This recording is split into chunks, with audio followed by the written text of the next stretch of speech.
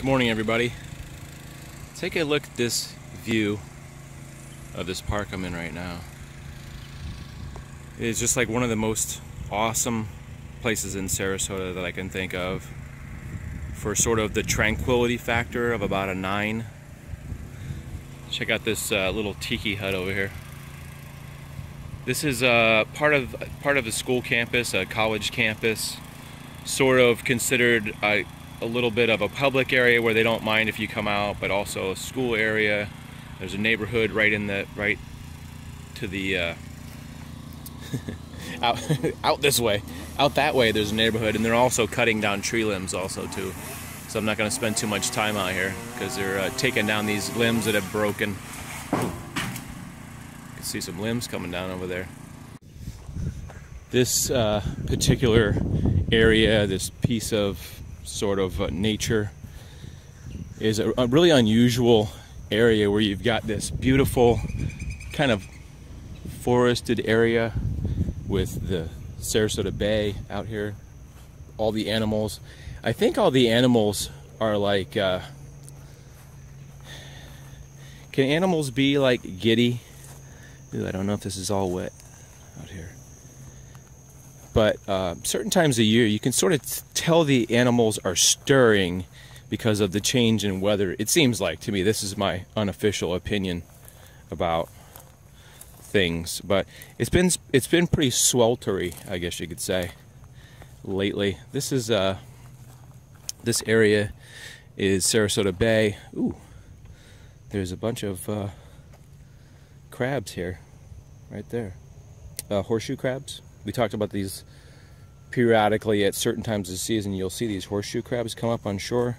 I don't know if they're still alive or not. If they're doing, yeah, that one's alive. Look at horseshoe crabs. They're like they're like imperial droids. I guess they're mating there. Looks like you got a little one on the back. I think that's a male and a female. This is the first time I've been able to shoot something like this. They must have had to have crawled a long way. Here's another one. Ooh, there's a sea urchin right here. Wow, we must have had some big tides. You see that thing right there? That round thing? That's a sea urchin. That's pretty cool. You don't see those very often. They have like little hairs, those little round balls. They have like little hairs on them. This is not a good place to stand. I'm right on this seawall here. Anyway, they've been having these things called king tides, which I've never really heard that term before. A king tide apparently is well, from what I'm gleaning of the news, try not to fall in. A king tide is a very high tide, and I've heard it's been causing flooding, which is weird. I haven't seen it, personally. I saw it on the news. All right, so this is sort of like a little lagoon, I guess you could say, that's in this park. I think this must have originally been some kind of boat basin or something like that, because you see where there's like a wall down there, and then there's like the space between the wall. Like maybe this was dredged out deeper and somebody parked their boat in here. I'm not really exactly sure, but it's kind of an unusual little area. We're right next to the former property of Charles Ringling, who was one of the Ringling Brothers that the Ringling Brothers and Barnum and Bailey Circus. That was one of the brothers that ran and started the Ringling Brothers and Barnum and Bailey Circus. Such a long name. And also John Ringling's house is the next property over. Oh, something noisy in the water over there. Some noisy fish. Anyway, this is a very cool area where you can see like a lot of these, I think it's called a white ibis, these white birds, and you see pelicans out here, and you see all these beautiful birds, and you can also see when it's the right time of the season, you'll see crabs mating out here, these horseshoe crabs. It's also just, I'll give you a second just to listen to the quietness. It's very quiet.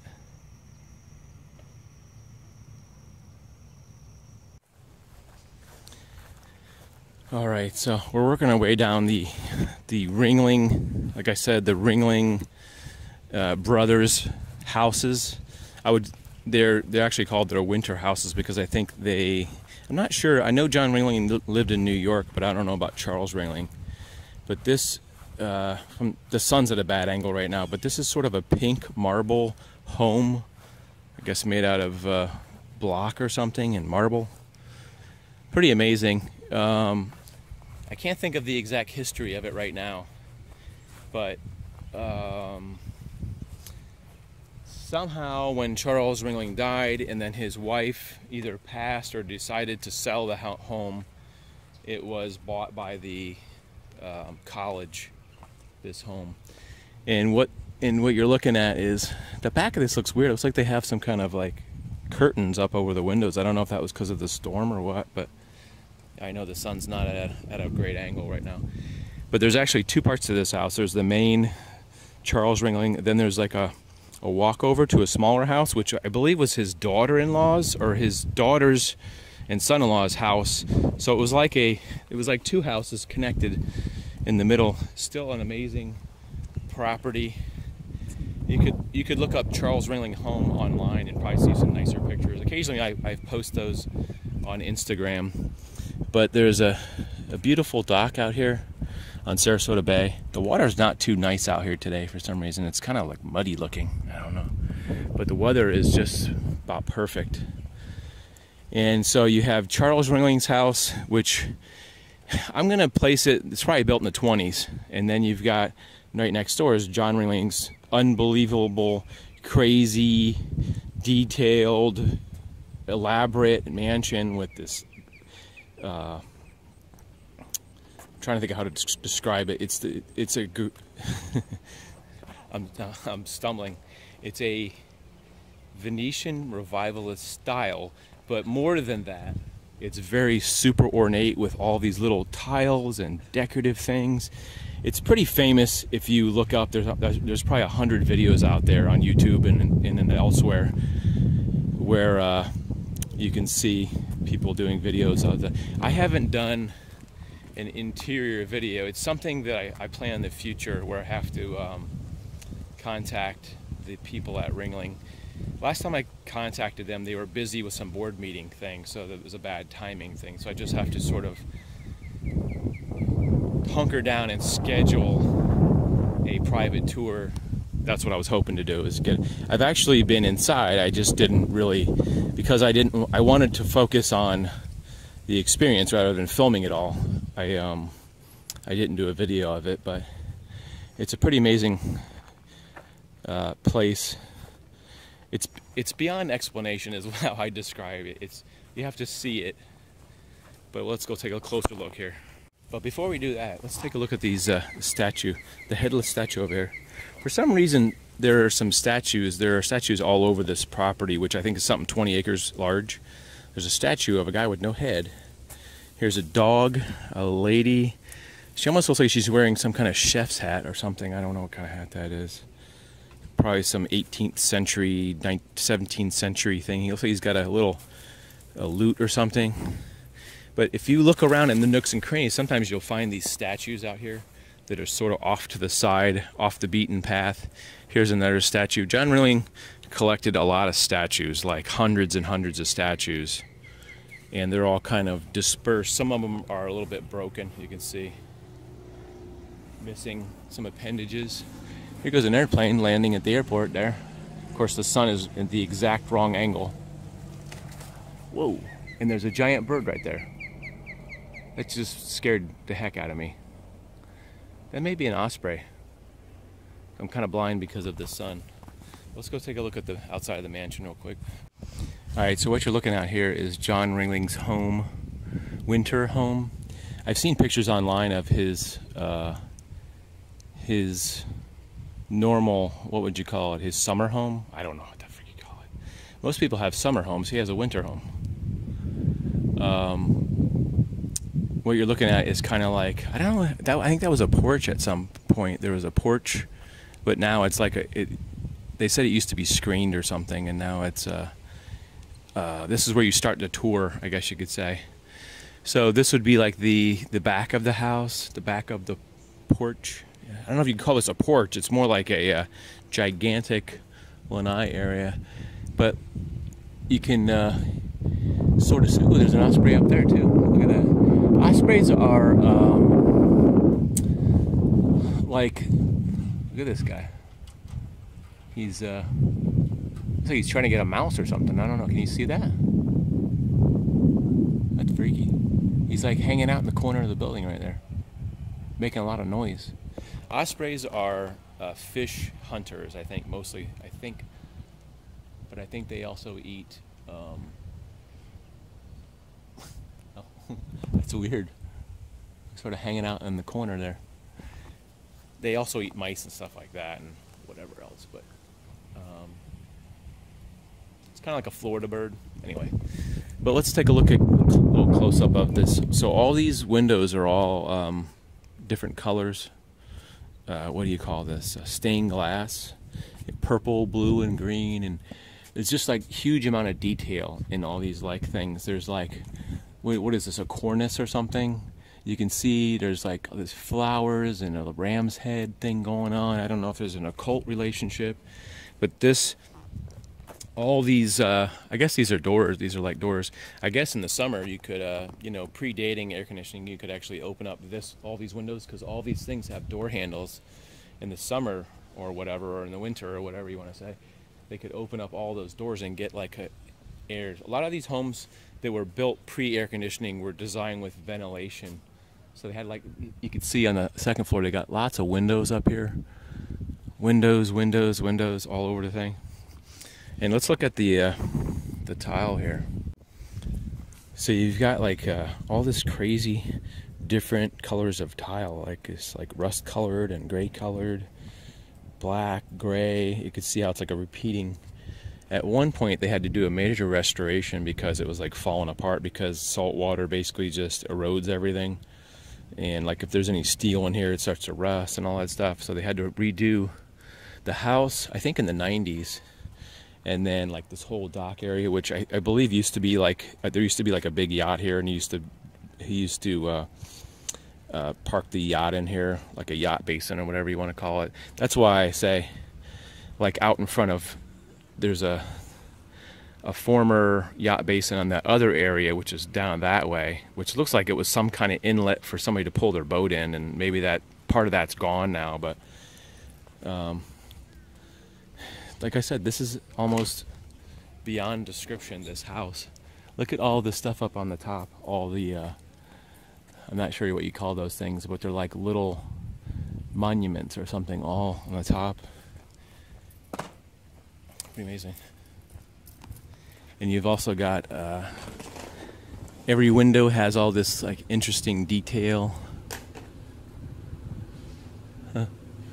There's something missing up here. It looks like there used to be like a little something there in the corner. Maybe they had to take it down because of the storm.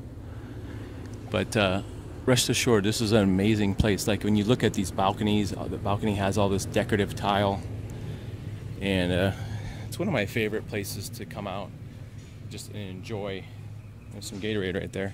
In case you need some Gatorade, you just come by and grab a bottle, I guess. I don't know what's going on today. Very quiet out here. So this is like one of my favorite spots to walk in or jog through. Sometimes I'm not very good at sitting. I have a hard time sitting and enjoying, like I can't just sit still. So I usually walk through. There's all these there's these little banyan areas where it's like a mini forest out on this side to the south of the house. You can see right here, there's a big banyan tree. And I talked about these many times. It's like one tree that branches out with all these roots that come down, and it like makes more trees. So it's like one tree structure that gets crazy and branches out. But look at this view of the bay. Can you imagine just like living out here and having this view all to yourself? Like I said, it's some 20 acres. This is John Ringlings' property.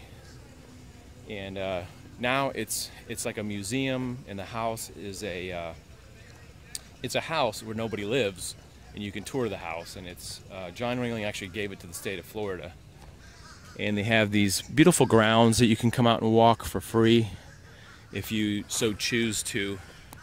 Just take a walking tour or whatever you want to call it. and now the leaf blowers are starting.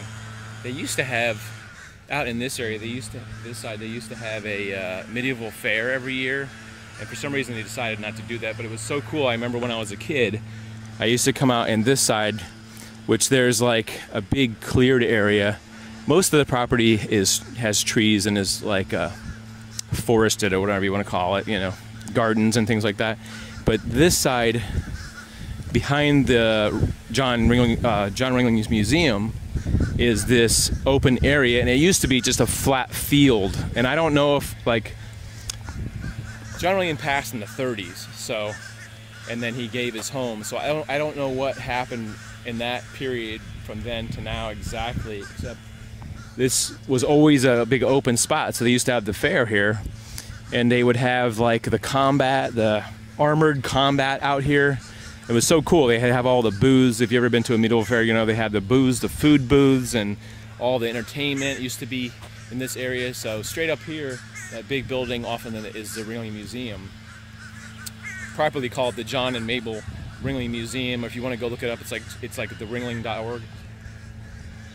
It's just an amazing place out here.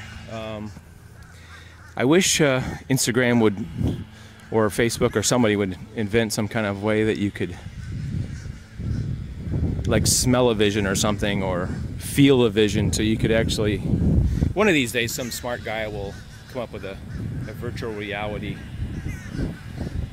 They're working on that 3D, that whole was a 360 degree, where you can have a 360 degree camera, but it's like super expensive, so you can get the whole view. But it'd be really cool if they had some kind of smell-o-vision. Here comes a plane coming into land. The airport is like straight this way, so he's taxiing, or whatever you call that, getting ready for landing, and they come in low over the grounds to land at the airport, which is, I don't know, 1/8 of a mile that way. Anyway, so I just wanted to, since I was feeling in a good mood, when I left my house I wasn't in a good mood, but as soon as I got out here, the quiet tranquilness and beauty of this area made me want to make a video, and of course share it with you guys, because just the amazingness. This actually, one more building I wanted to show you just real quick. So this mansion is right next to the John Ringling mansion. This property belonged to, I can't remember the name of the guy, unfortunately. It belonged to, here's another horseshoe crab. I wonder if this one's still alive. No, I think he might have passed away. Horseshoe crabs everywhere. Sorry. This belonged to a guy who was, I believe, a developer and a real estate guy who was popular in the 20s, 30s, I think. I can't remember the exact name, but a lot of these guys came here. They called it in the land boom, I guess you could say. And they bought these properties. They got these big tracts of land, and ooh, some dolphins out there. Oh man, they're so far out you can't see them. That's pretty cool. Right out by that white thing, which this phone, the zoom on this phone sucks, but by that white marker there was a couple dolphins. Anyway, this place, like I said, is pretty cool because it hasn't been completely redone again, and it's sort of like old and aging, and it reminds you of like a movie set because it's a little falling apart, I guess you could say. And it's kind of cool because you see it in a way, I guess, that you don't normally see places that are like tourist attractions or whatever. They're all certain sparkly and clean, and it's a little bit plane activity today. I'm trying to think of how to describe this. It's it's dirty, and it gives you that feeling of an aged old mansion from the 20s, which is what it is. It just hasn't been redone. I don't know why, but it's still pretty cool to come by here. You're seeing it in more, I guess you could say, in an original state. If they were to redo this, they would probably replace all the windows, and you wouldn't get to see it. Its original condition, I guess you could say, like that. Like some of the newer mansions, because of energy costs and air conditioning and going green and all that stuff, they have to replace the windows, and they get new, more energy efficient windows, and they have to do this, and they have to put air conditioning in. You don't see them in that original pristine state. I've done other vlogs. I don't know how you'd find it. I can't remember the name of the place. I'm sorry about that. But there was a lot of people, wealthy people in this North Sarasota area that bought these tracts of land. One guy was Crosley. His mansion is like, I would say like 2 properties down. Crosley was a guy that had a company that did electronics, and there was like the Crosley radio back in the old days. There was like Crosley, so he was a multimillionaire, and he bought a property. It seems like these guys that lived in New York or wherever in big cities would go to Florida, find some area, say we can get this land for 50 cents an acre or whatever it was, 20 cents an acre. We should go buy land down there, develop it, and that's what usually happens. Is, wealthy developers come down here, they develop an area, they buy all this land, and then when people start moving here, they sell it at a profit, blah, blah, blah, blah, blah. It's the same all over America. It's the real estate story of Florida and all these developed, people going out west to California. But as a result of that, we have all these beautiful mansions out here, this beautiful property, all these little squirrels running around. I'm just feeling really sort of at peace right now, and I wanted to share it with you guys and do a little bit of a history lesson too. I've done other vlogs. If you go back, I don't know, if you go back and search Ringling Mansion or something, you might find some of my other vlogs where I've walked through the property and done. But today is just an amazing, the weather is just right and everything, and it's just a beautiful day to shoot and look at property. I don't know what this thing is behind me. It's some kind of sculpture that's been here for a long time. It's a I don't know how to describe it. It looks like an anvil, okay? This is the same plane that came by. Yellow and blue. Look at that. I wonder if it's that's a student pilot, if they're practicing like landings or something. But if you know anything about airports, basically they're coming in to the wind, I guess. So this is the landing pattern across here. Anyway, I'm running out of space. Hope you guys are good. I'm doing better. I'll see you guys later. Have a great week. If I don't see you, I'll see you in the next vlog. Have a great one. Love you guys. See ya.